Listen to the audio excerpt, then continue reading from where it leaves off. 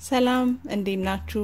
ዛሬም በጣም ቀላል የሆነ የፓንኬክ አሰራር በአጭር ሰዓት ውስጥ በአጭር ደቂቃ ውስጥ የምንሰራው አካፍላችኋለሁ። በተለይ ለሰንበት ጊዜ ዊኬንድ ላይ በጣም አሪፍ አማራጭ ነው። ይሄ ለልጆቻችንም በጣም ይወዱታል። ሁሉ ጊዜ ቅርጹ ስለሚለያይ እንደ ሰርፕራይዝ ነው፣ ደስ ይላቸዋል ልጆችም። መጀመሪያ የሚሆነው ስራ ኦቨናችንን 425 ዲግሪ ላይ እናሞቀና መጥበሻ የምንጋግርበት መጥበሻ እዛ ውስጥ እንዲሞቅ እንተዋለን ቢያንስ ከ8 እስከ 10 ደቂቃ ያህል። የሚያስፈልጉኝ ነገሮች ዱቄት፣ ወተት፣ ስኳር፣ ቫኒላ፣ ጨው እንዲሁም ቂቤ፣ የጨው የሌለው ቂቤ፣ ፍሩት እና የተፈጨ ስኳር እና እንቁላል ናቸው።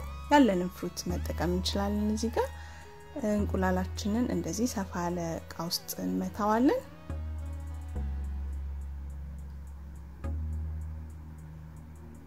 የመታነው እንቁላል ላይ ዱቄቱን ነው የምንጨምረው። የተጠቀምኩትን መጠን በሙሉ ዲስክሪፕሽን ባክሱ ላይ አደርግላችኋለሁ መሞከር ለምትፈልጉ ሰዎች። በጣም ይጣፍጣል። እንደ ቦክሰኛ የምትወዱ ሰዎች በተለይ ትወዱታላችሁ ያስባለሁ። በጣም ነው የሱ አይነት እንትን ያለው ጣዕም ያለው።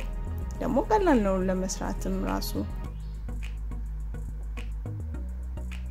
ወተታችንና እንቁላላችን በተቻለ መጠን ከፍሪጅ ወጥቶ ትንሽ ሰዓት ያህል ውጪ የቆየ ቢሆን ይመረጣል። ለምን ይሄ ቤኪንግ ፓውደር አልተጠቀምንም። ከፍ እንዲልልን እንትኑ ቅዝቃዜውን ይለቀቀ ቢሆን ይመረጣል ማለት ነው።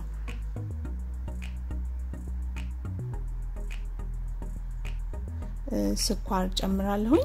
የስኳርና የጨው መጠኑን እንደምንወደው ማስተካከል እንችላለን።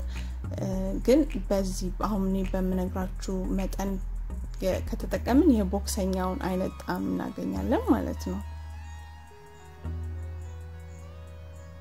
መጥበሻው እንደዚህ ከ10 ደቂቃ በኋላ አወጣውና ቂቤ ነው ላይ የምቀባው።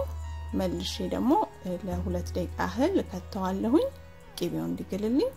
እስከዛ ፍሩት ነው ማዘጋጀው። ያለንን ፍሩት ሙዝም ቢሆን ብሉቤሪም ቤታችን ውስጥ ያለንን መጠቀም እንችላለን። እኔ ለዛሬ ስትሮቤሪ ስለነበረኝ ነው።